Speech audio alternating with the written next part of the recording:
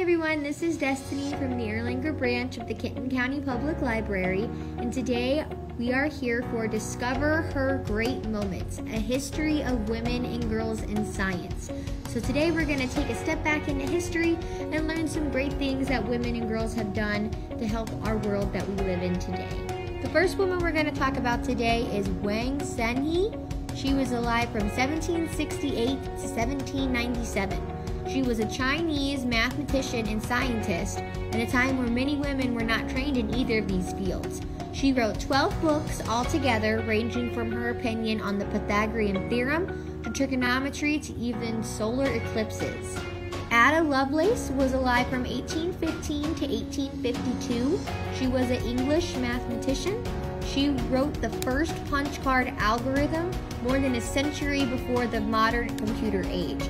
She was considered to be the first computer programmer, even before computers were invented. Florence Nightingale was alive from 1820 to 1910, and she was the founder of modern nursing. She was also an English statistician. She created new hygienic practices in medicine when she discovered that poor hygiene and poor care during hospital stays was what caused a lot of deaths. The next scientist I'm going to talk about is Marie Curie, a very famous scientist that's world-renowned. She was alive from 1867 to 1934. She was the first woman to win the Nobel Prize for Physics for her work with radiation, and she won that in 1903. She would then go on to win the Nobel Prize in Chemistry, which made her the first person, not just the first woman, the first person to win 2 Nobel Prizes in her respective field. She was the first woman to become professor of physics at the Sorbonne, which was the college that she attended. And she also created mobile X-ray machines for soldiers and doctors to use on the fields in France during World Wars. Emmy Noether was a German-American mathematician who lived from 1882 to 1935. She was the one who discovered Noether's theorem, which would go on to be the foundation of quantum physics. Janaki Ammal was alive from 1897 to 1984. She was India's first female botanist, as well as the first Indian woman to earn a botany degree in the U.S. She developed several hybrid species of plants, including sweet sugarcane that they used in India to help with the food shortage. She was obtaining a higher degree of education when fewer than 1,000 women were in schools above the 10th grade in India. So she was a very remarkable person of her time, especially since women weren't given an education, and here she was going to other countries to earn more degrees. Xin Zhao Wu was alive from 1912 to 1997, and she was a nuclear physicist. She was a Princeton faculty member before women were even allowed to attend Princeton University to further their education.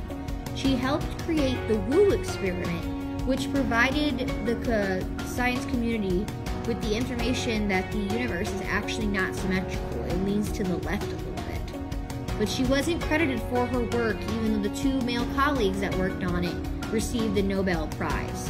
Gertrude B. Elion, alive from 1918 to 1999, was a biochemist who won the Nobel Prize for creating AZT, the drug that prevents and treats HIV and AIDS. She also created anti-rejection medication used for organ transplant patients. Katherine Johnson was alive from 1918 to 2020. She was a mathematician at NASA, where she studied data for tests and mathematic computations that were important for NASA.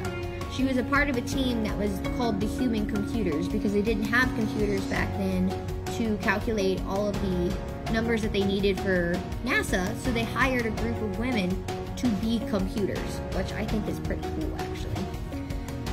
She was a part of the Space Task Force, which calculated the first path for a spacecraft to carry the first astronaut into space in 1961. She was the first woman in her field to be credited as an author for a research paper. And John Glenn, a famous astronaut, refused to go into space unless Johnson checked the calculations that were ran by one of the first computers. You could see Johnson being portrayed in the movie Hidden Figures, and it's based around her and her team. Sarah Rubin was alive from 1928 to 2016, and she discovered the existence of dark matter, but she was not given enough credit in her field regarding this. Margaret Hamilton was born in 1936, and she's still alive today. She was one of the first computer software developers and programmers in a time where software programmers weren't really considered scientists, in a time where hardware was deemed more important. She was the director of the Software Engineering Division of MIT Instrumentation Lab, which developed the onboard flight software for the Apollo space program. And there's the famous picture of Margaret standing next to the books that are about as tall as she was. That's all code that they used for that Apollo program. And it was about as tall as she was. She also founded Hamilton Technologies, which works to make software more reliable, cheaper, and faster to develop. Valentina Tereshkova was born in 1937, and she is also still alive today. She is a Russian cosmonaut and engineer. In 1963, she was the first woman in space, and she orbited the Earth 43 times. Flossie Wong was alive from 1947 until June of last year. She was the first scientist to clone HIV and create a map for genes that leads to the testing for those viruses. Mae Jemison was born in 1956, and she is still alive today. She was the first African-American female astronaut. She tested the crew for weightlessness and motion sickness, and also looked at how tadpoles developed in zero gravity during her mission. She is also a doctor and a teacher. Maria Murasakani was born 1977 and passed in 2017. She was the first woman to win the Fields Medal, which is the highest mathematician's award in the world. She was also one of the first 2 females on Iran's mathematical Olympiad team. The last scientist we're going to talk about today is Katie Bouman. She was born in 1989, and she led the development of a computer program that developed the algorithm that created the first ever image of a black hole. She graduated from MIT in 2017 and has worked on her algorithm for over 3 years before it worked. Well, thank you for joining me and learning about the women and girls in science. I hope that everybody enjoyed the video, and hopefully we can start talking about the new generations to come that are going to bring more wonderful women in science. And I hope everybody has a great day. Thanks!